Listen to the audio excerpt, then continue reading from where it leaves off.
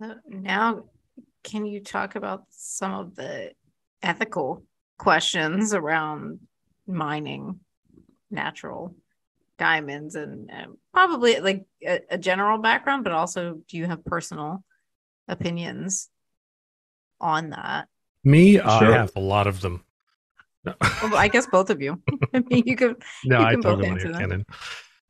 Well, I'll start with lab diamonds, and then I'll go to you first for conflict diamonds, Jason. All right. I'll let you get the blunt of the spear.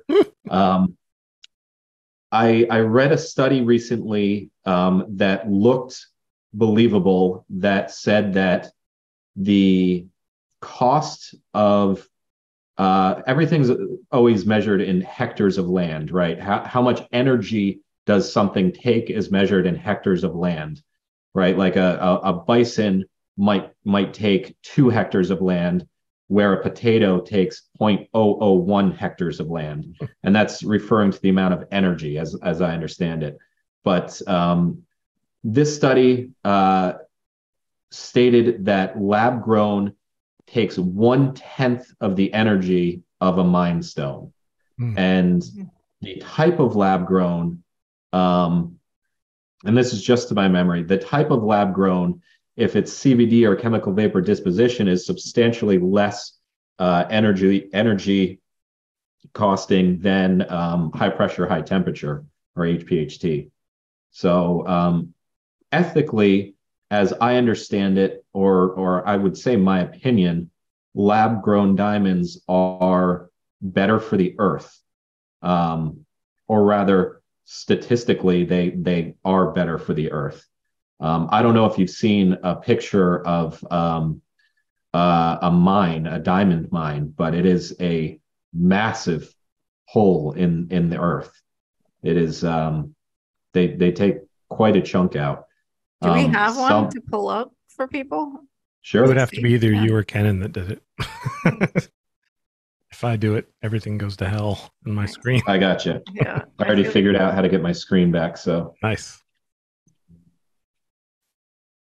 I bet you're going to pull the one up that's north of Canada. Isn't that the one that, the Ekatai. yeah. So Oh, yeah. these are diamond wow. mines. Okay. Yeah.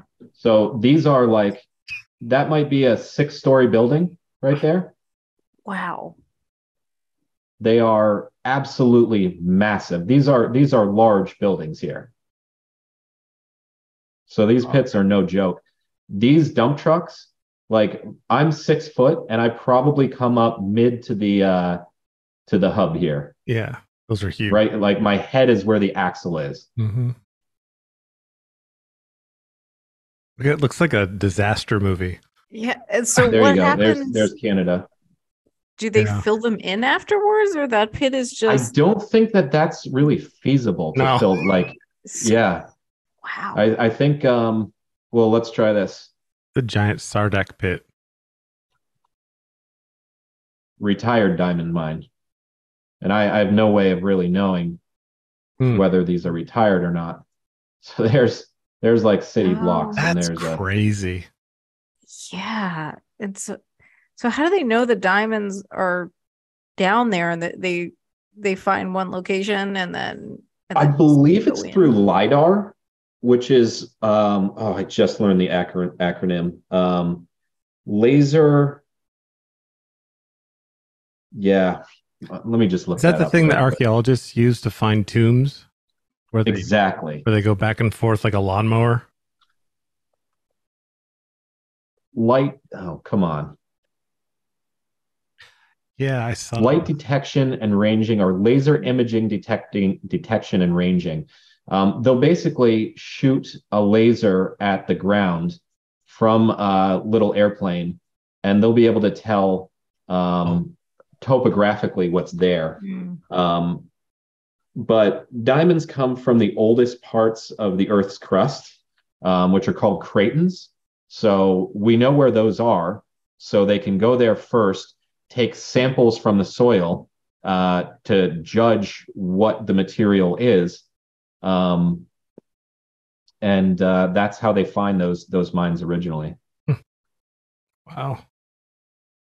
Wow, I had no idea that crater that's terrible. And I wonder what are the greater environmental implications to these giant craters just left there.